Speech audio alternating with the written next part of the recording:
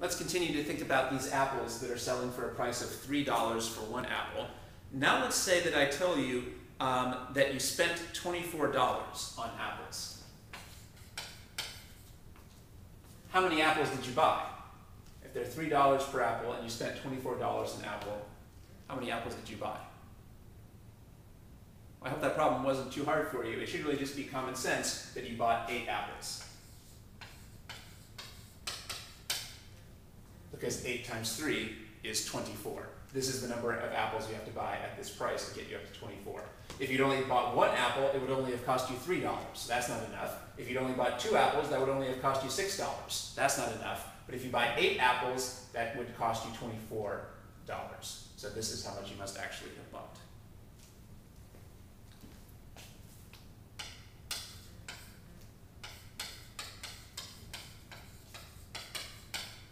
Or let's say that you spent $15 in apples. How many apples did you buy? Well, it should be common sense that you bought 5 apples. If 1 apple costs $3, 5 apples would be $15. I hope you can see that these problems are a little bit different from the problems I had on the board a second ago. Before, I was telling you how many apples you were buying, and you used that to figure out the total spent. Now I'm telling you the total spent, and you're using that to figure out the number of apples. But either way, it's pretty much just common sense. You can probably do this in your head without writing anything down. And our goal, in a sense, is to get to the point where we can do the same thing with other ratio units that you're not as comfortable with in physics and chemistry. Now, you probably didn't have to write anything down to solve these problems, but let's try to write this down a little bit more formally. How could you write out more formally how to go from $24 to the number of apples? So let's say that we didn't know yet how many apples you bought. You spent $24 in apples. How many apples is that? Well, let's work that out.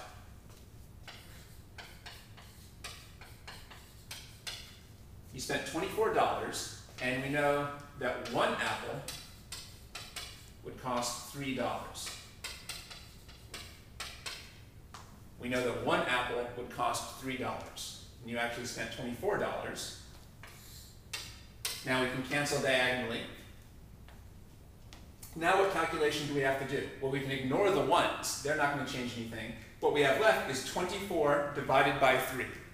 When something's on the bottom of the fraction, you have to divide by that. So 24 divided by 3, which is 8 apples. Well, of course, that's the answer we already figured out. So again, this is a type of unit conversion problem that you might have already seen early in your class. A very simple type of unit conversion.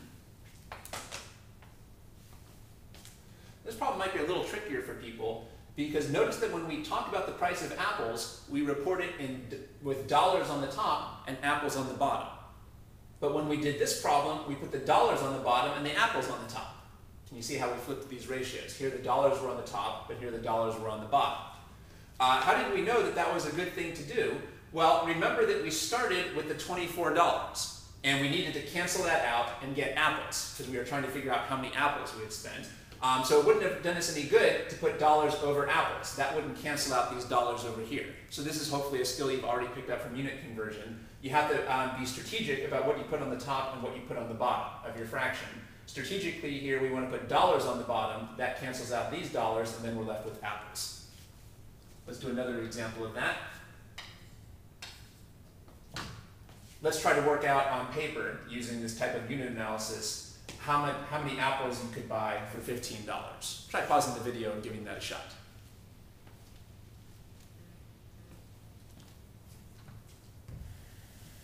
I hope you gave that a shot, so we can start with the $15. All right, and now we're going to use this ratio unit. Now, what should I put? Let's write this out.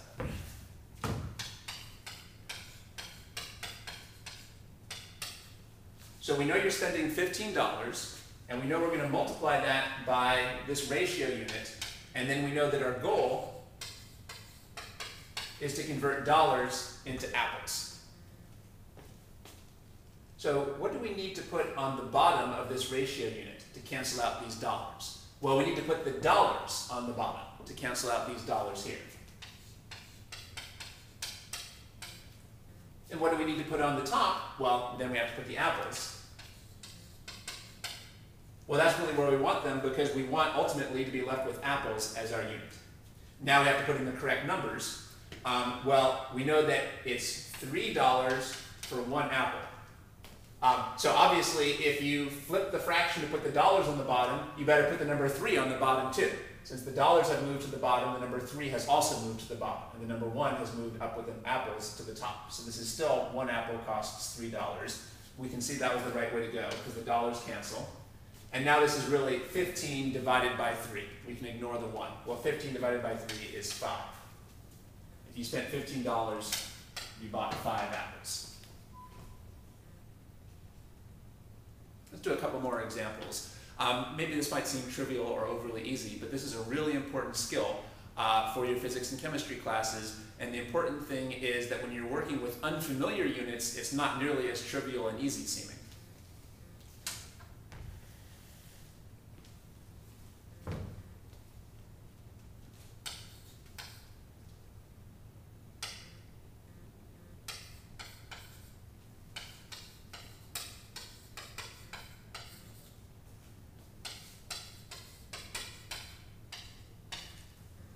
Let's say you spent $42 on apples. How many apples did you buy? Try to pause the video and work that out using the same notation we used for the last couple of examples.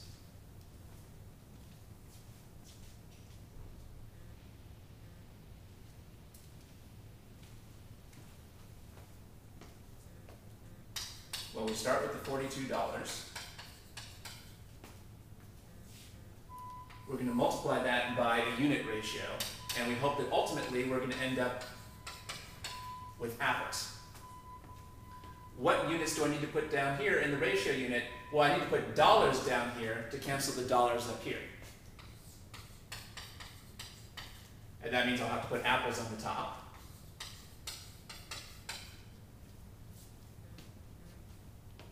Well, that's good because then our final unit will be apples. Now, where do I put the number 3?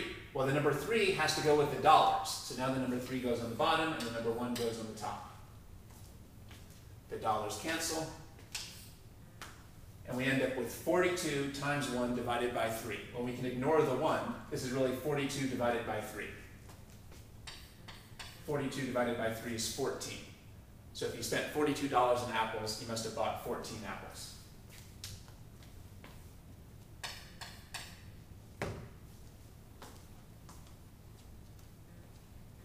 Let's try one more example.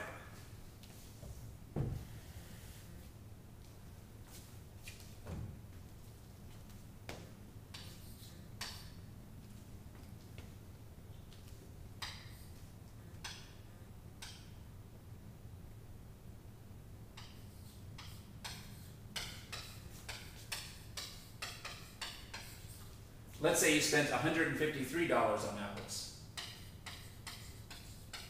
The price is still $3 per apple. How many apples did you buy? Pause the video and try to work out on paper using our same notation what that would be.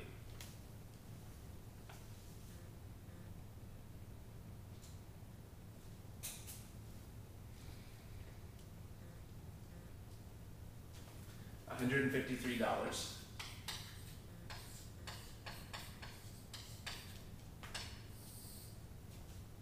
Now we're going to put our unit ratio, and then eventually we hope to convert into apples. What do we put down here? Well, we've got to put the dollars down here. Even though in this ratio dollars is on top, here we have to put dollars on the bottom. And that leaves apples for the top. Where do we put the number 1? Well, the number 1 goes with the word apples. So now the number 1's on top, and the number 3's on the bottom. The dollars cancel. And we end up with 153 divided by 3. 51 apples. 51 apples.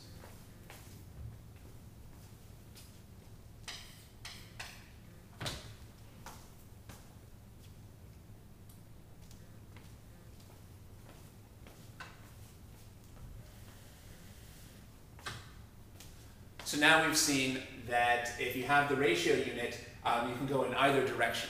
If you're told the number of apples that are being bought, you can easily figure out how many dollars were spent. Or what we just saw is that if you're told how many dollars were spent, you can figure out how many apples were bought.